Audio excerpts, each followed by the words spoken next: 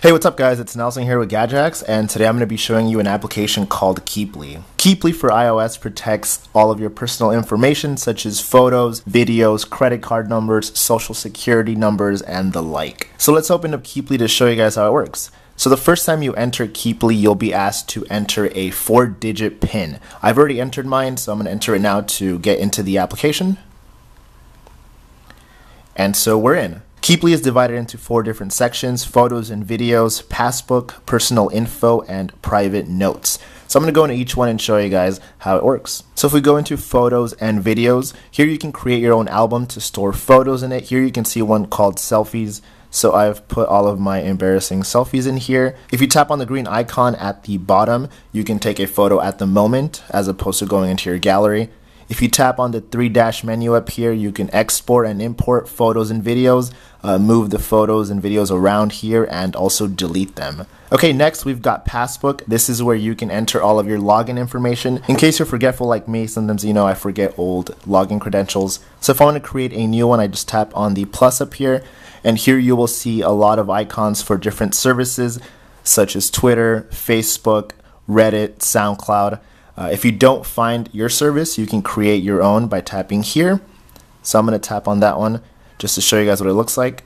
I'm going to press OK, and here you can enter the title for the service. You can enter a color. You can enter the username, the email, the password, and the address to your profile. So I'm going to get out of here and show you guys some of the services that I have. If you want to quickly view the username or email and password, just swipe to the right and you'll be able to see it here. Obviously these are fake, but at the top it should show the email, and at the bottom it will show the password. If we swipe to the left, you can share it, you can edit the information, and you can delete the service. Okay, next we've got personal info. This is where you can enter things like your social security number, your credit card, work emails, phone numbers. Here there's different icons so that you know what you're entering. You can also choose a color, choose a title such as debit card, then enter the credit card number. You can tap on add field to add more information. So if you have a debit card, you can enter the expiration date, the number on the back, things like that. As in the last section, you can swipe to the right to quickly view that information. That is not my actual social. And you can swipe right to edit the information and also delete. And finally, we've got private notes. This is for everything else. Here you can put in notes. So I'm going to tap on the plus sign, and here you can enter a title and enter all of your note stuff in here. And also you can choose a color. If you swipe to the right, you can quickly view all of your information.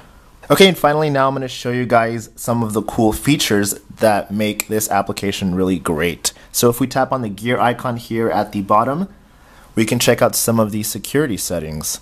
So here you can change your PIN. One of my favorite features is a fake PIN.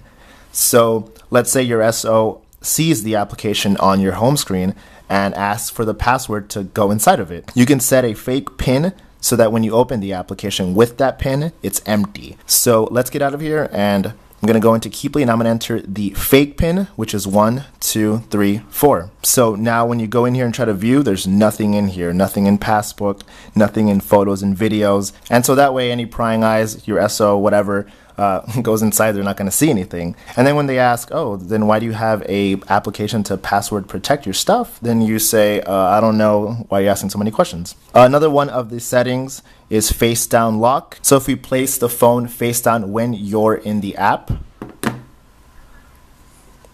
it will automatically close the application. So if you try to go back in, you have to enter the passcode to get in there. Another cool feature is intruder photo. So anytime that someone enters a incorrect password to try to get into Keeply, their photos will be taken.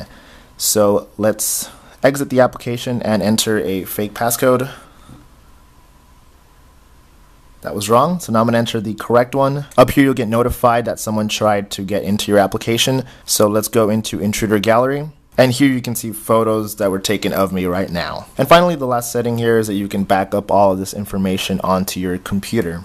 Alright, well that's it with Keeply. For all of you guys that want to hide photos, videos, this is a great way to do it. Obviously, I wish there were built-in features into iOS 8 to do this kind of stuff, but there isn't. So this is the best alternative that there is out there, especially because it's free and it just has a great design. Alright, well that's it. Thanks guys. Don't forget to like, comment, and subscribe, and check out the full tutorial over at Gadget. Alright, thanks guys.